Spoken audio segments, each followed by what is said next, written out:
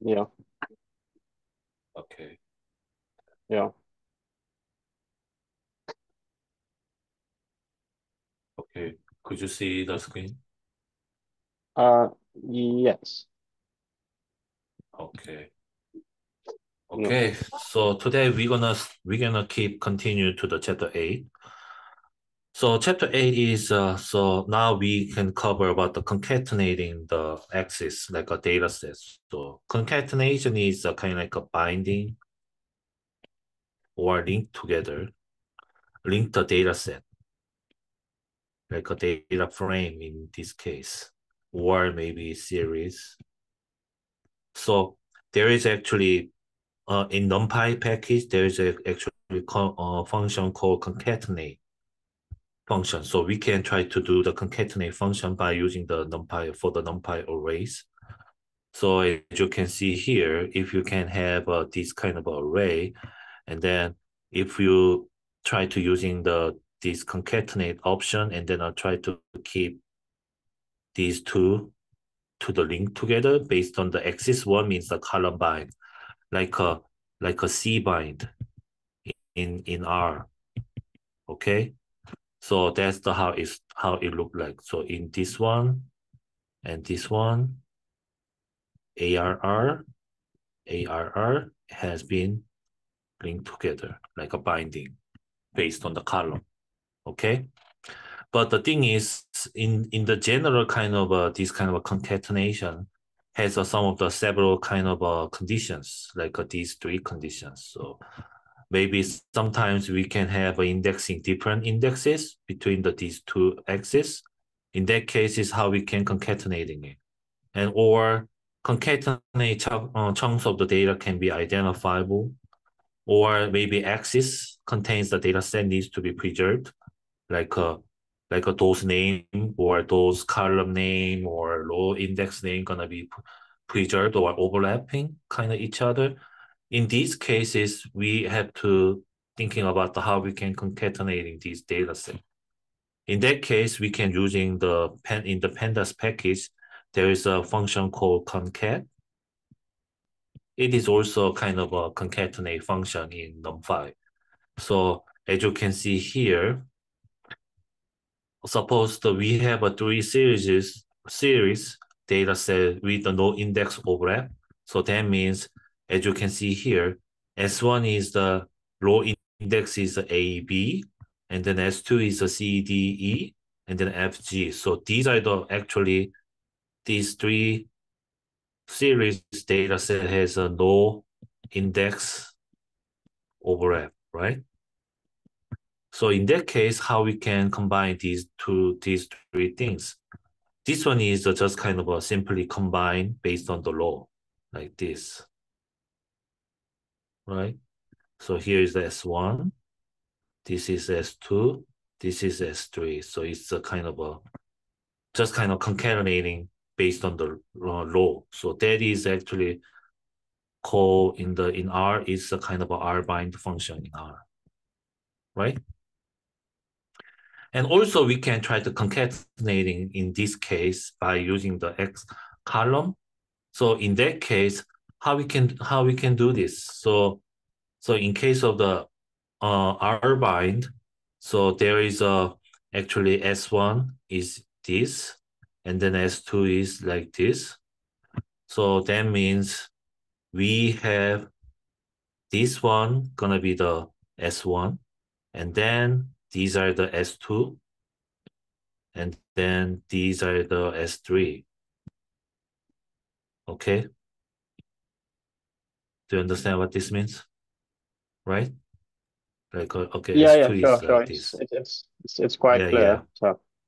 Yeah, quite clear kind of things. So this one for the S2 value, S1 value, and F2. So it's a kind of a R and low bind kind of together. It's a more complicated, but it is easy to understand why these things happen. And also there is no overlap with this one. This one is actually kind of an outer join because it's a kind of a union function kind of thing. So when you try to do the PD conquest and S1 and S3, so S1 is AB, AB01. This is S1. And then S3 is FG56. So how we can concatenating those two things means we have a same thing like a R bind like this, right? And then when we try to do the column bind, that means it's kind of a union, okay?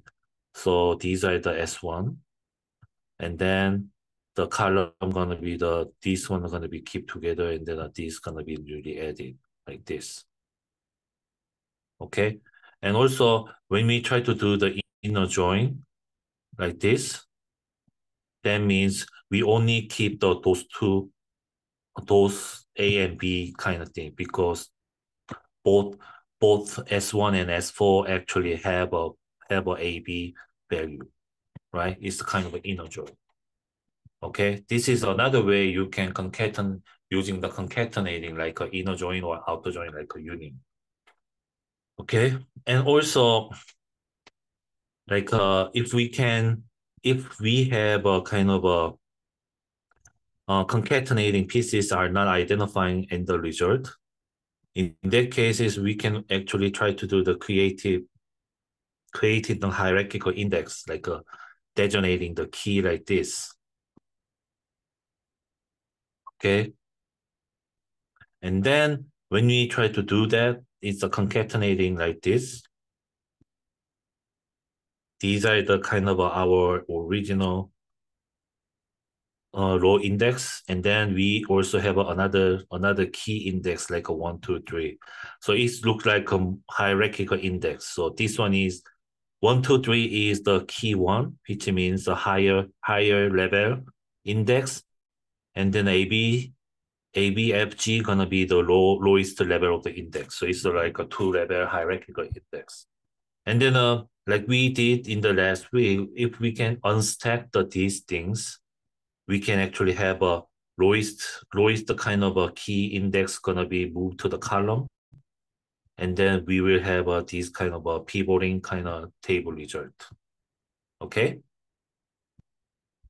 And then also we can try to combining this series by using the column function, and then assign the key for this.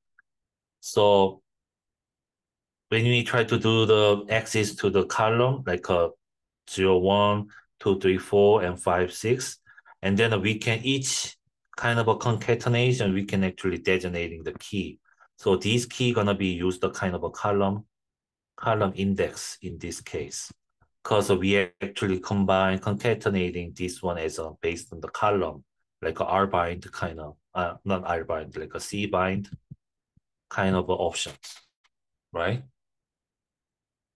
And the other one is we can also has the same logic to the data frame objects, because in here, this one is actually tied to series, but it's the same thing for the data frame. Same approaches can be applied to the data frame. Like if we have this 1, 2, and then this DF1 and DF2, and then when we try to concatenating those two things based on the column, and then if we have a level 1 and level 2, this means we have this kind of a column hierarchical index, like a column level, okay?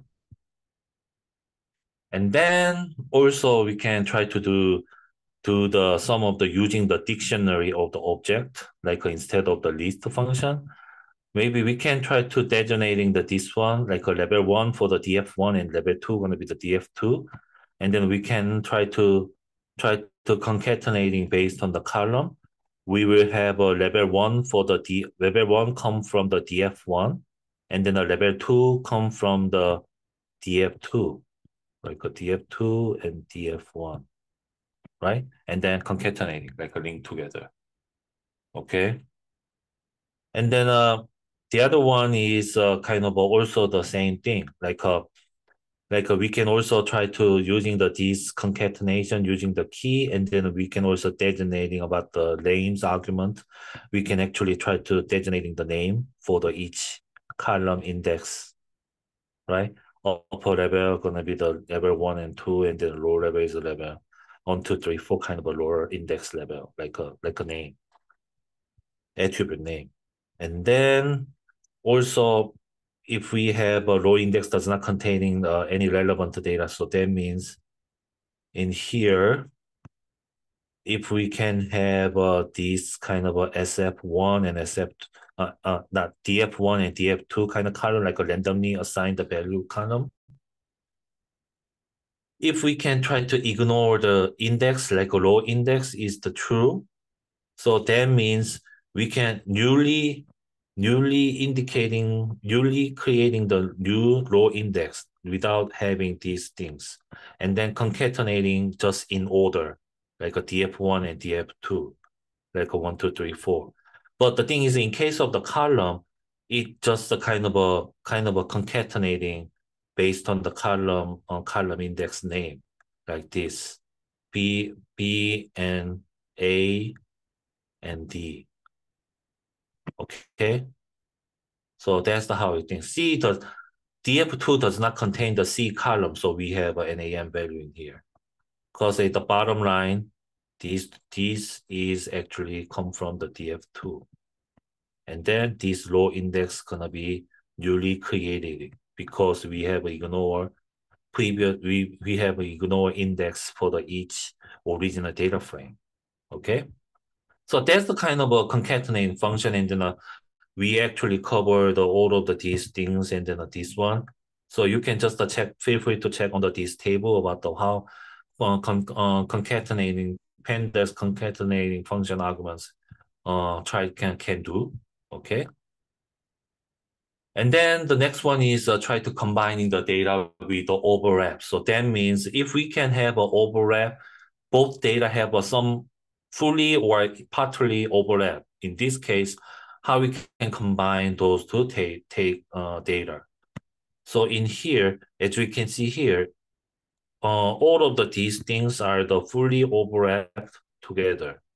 Even if the order is the different, but these are the actually fully contained.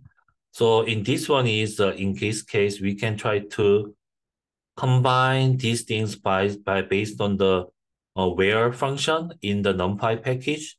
So this is actually if condition. And then this one is the if is true. And this one is if is false. Okay. So like is NA is the true, we can take the B value. So that means when you be looking at the A here and here, we can say that if in the A data frame series, we do not have a value in this index. So we can take this B value because if is the false, right? And then when we're looking at the B value here and here, A already have a value for the 4.5, but B does not have any value. So we will have a 4.5 is in here, right? So that's the how it works. Okay. So how this one says is if there is a null value, we can take the value from the other data series. If not, we can take the original one. So that's the how it works. Okay. And then we can follow the order of the column index based on the A, because we have a if condition based on the A. So we have this kind of a row index order. Okay. That's the how B gonna be in this position, because B is this position in this in the A series. Okay. So now Yeah, we can try to, yeah. yeah, I'm Yes. like this condition might be very useful, especially if you are working with a very large data set. It could save you a lot of time. Yeah, sure. Yeah, Yeah. sure. Yeah. And also if right now there is actually another thing we can use about the combine first method here. Because in that case, if you wanted to line up the value by index, we can actually using the combine first method. So that means we have a function here, and then a combine first to the b in this case. And then this means is we actually try to line up like this based on this B kind of a column order, A, B, C, D, E, F, like this. And then it's the same thing, like combine first means we can take the first value, first available or valid value, right? Like this. So compared to this outcome and this outcome, okay? And also this one is more look like, this one is more like a data frame format compared to the array, okay? That's the kind of another differences we can identify. And then combine first function also to do the same thing with the column by column in a data frame. So if we have this df1 and df2 kind of function, which is the overlapping with the column A and B to the both data set, if we can use the combine first value here, we can take about all of these possible value, but the thing is we can take the we take the value that comes first. So that means both in this one 1.0 gonna be the final outcome in here, because this one actually comes first before this df2. So we can take this 1.0 gonna be taken. So that in that way, we can keep combining these two tables based on the first value gonna be included. First identifying value from the df1 and df2 gonna be included into our result table. Okay, that's how it works. So it's quite useful to combining to the only want to keep the very first identified value gonna be preserved. Okay, so that's how it works. And then the next section is okay. This one is actually from now. So far we actually cover about the how we can try to join and merging and concatenating or combining the data set. Now we can try to thinking about the reshaping and then the pivoting, which is the more like a data transformation. Okay. How we can try to transform our data set for our analytic purpose. So these are the two kind of things we can do, like a reshaping and pivoting, which is quite the same. Like a data transportation means we can actually have two cases, like a wide format data to the long format, or vice versa, like a long format to the wide. Okay. So there is a two kind of important function, like a stack and unstack. We already covered these two in the previous section. Like a stack is the rotated pivoting from the column to the row. And then unstack is the vice versa, like a row to the column. Okay. Stack is column to the row. And then unstack is the row to column. Okay. So in this case, if we have this data set, for example, like a number is the column name. Is it Yeah. so is it just like transposition? Could you say I mean, again? is it similar to just transposing the data or something like this? What Like do you in mean by metrics, transform? like transpose, like to transpose a matrix or stuff like that. Is it almost the same thing? Yeah, similar. Yeah. Yeah. Yeah. But the thing is that this one is a more like a transpose the data set based on the some specific conditions, like a column, grouping by the column or grouping by the row. Oh, Okay. Yeah. yeah. It's a rotating, but rotating based on the some specific column or specific row. That's the difference. Mm. In metrics, we only have a one single index kind of situation, right? Yeah. Maybe it might be possible to the three-dimensional matrices can be possible. That also gonna be transposed. But the thing is, the index by itself is a single index, right? Yeah. Yeah. But this one can be possible to the even if we have a multiple index like this in this case. Yeah. So that's the kind of a difference. Mm. Okay. So Yeah. in here we have this data set like row index gonna be the column index gonna be the number, and then row index is the state, and then if we can kind of a stack method, which is the column gonna be become to the row, right? This that means this column gonna be moved here as a row index, like a lowest index.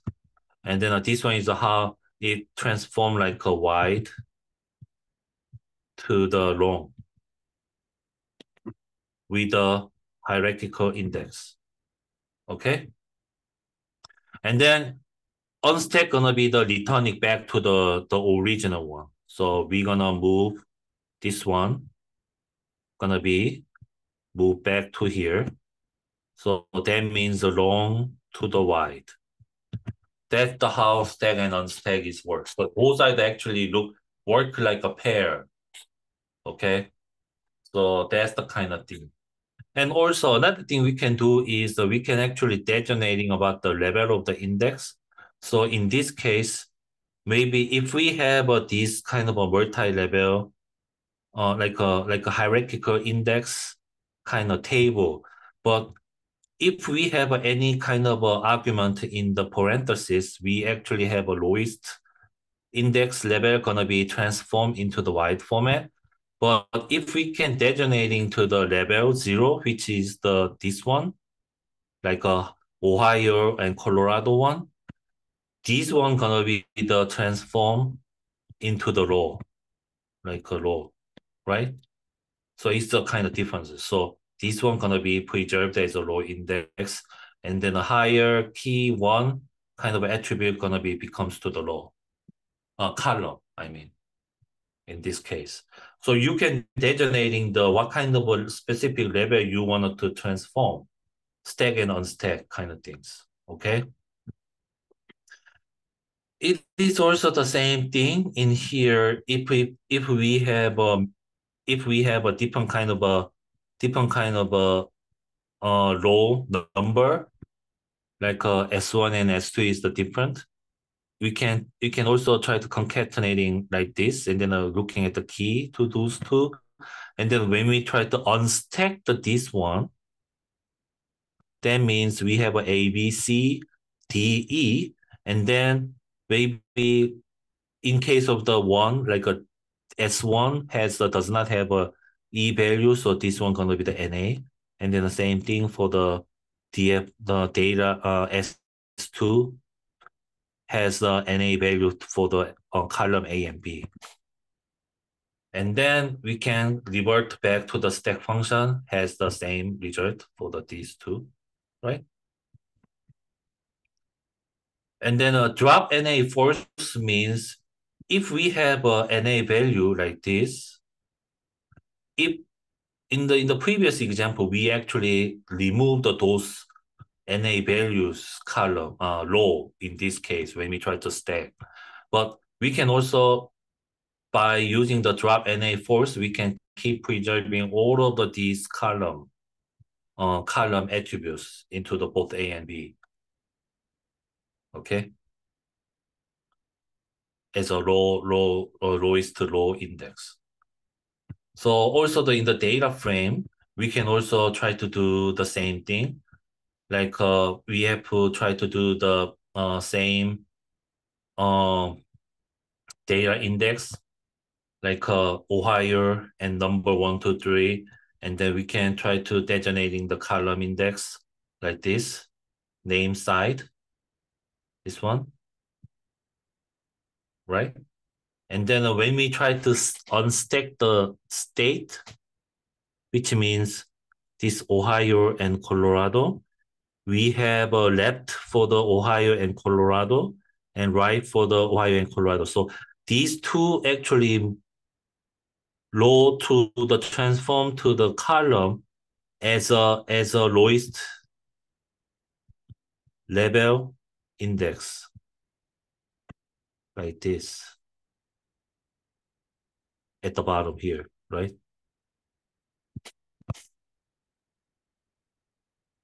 And then also we can try to stack the level based on the side, which is those two up to the top, and then this left and right column index gonna be moved to this one as a lowest index. So that's the reason why we have a left and right for the 1, and left and right to the 2, and left and right to the 3. So this one is a kind of a little bit different kind of a transform pivoting or rotating table based on these kind of a different level of the function, like a hierarchical indexing specification. You can specify what kind of a level index name you want to transform or pivoting. So these kind of function does not have as far as I understand, R do not have any kind of hierarchical index. Maybe I have to double check or search Google search about the R is the possible to the hierarchical indexing kind of approaches. But as far as I know, I haven't used these kind of hierarchical indexes system data structure in R. I think that this one is quite unique for the Python. And then once you can get used to it, this kind of a hierarchical index table or data frame gonna be very useful to transform your data set whatever level you want based on your index level. So it's quite useful function.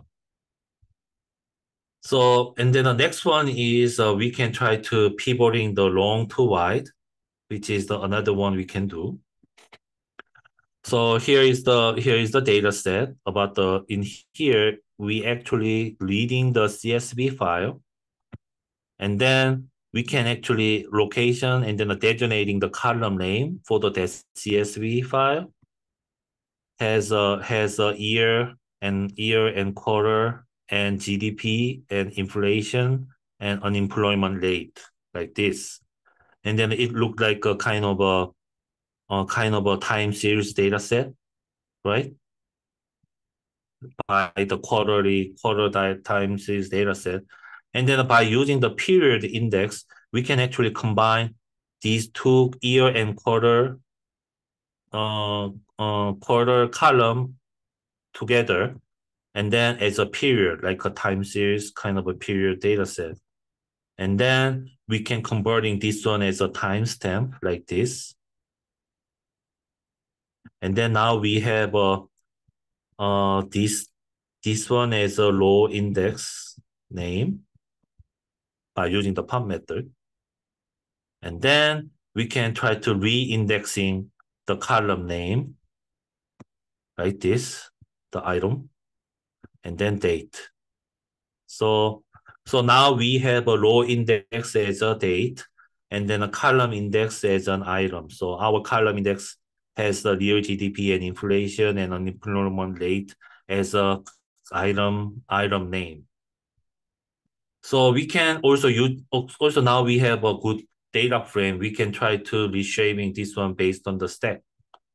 So when we try to do that is a kind of a reset the index. So that means we can using this row index name as another column here. And then we can have a value in here. And then we can have a stack function. So each this column gonna be converting into the row for the each quarter. And then each value gonna be assigned. Okay. That's the how we can transform the data frame data set, like a pivoting things. And then this one is actually what we call about the how we can transform to the wide to the long, right? With the time series and column order. Okay. And then another function we can use is in the previous one we actually tried to using the stack and unstack function to pivoting the wide and long or long to wide kind of thing. But in pandas, we also using the pivot functions in pandas for the data frame. So index gonna be the date, and then a column gonna be the item, and then the value is the value. It's gonna be the automatically transform to the data set as the pivoting based on the long to wide. Because this one is a long, but now we have a wide function. Wide format data table like this. Okay. And then also now we have this kind of another value data set in here assigned for this long data set. And then we can try to indexing the date for this one as a row column. And then the column name gonna be the item. So all of these three. And then we have a value for all of these value gonna be assigned as a highest level. And then we have this kind of hierarchical index, column index gonna be created. So this item gonna be the lowest level for the column item. And then value 1 and 2 gonna be the highest key column index. Okay.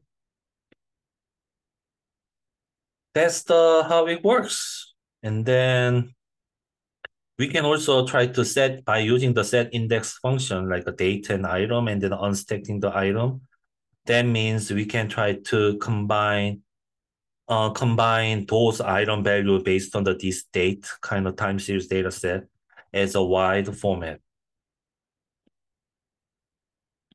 It's quite confusing, but if you can get used to it and then try to follow the how this gonna be the transform from the previous data set by comparing to the previous result and then the current result, you can try to figure out why this one can be possible to transform.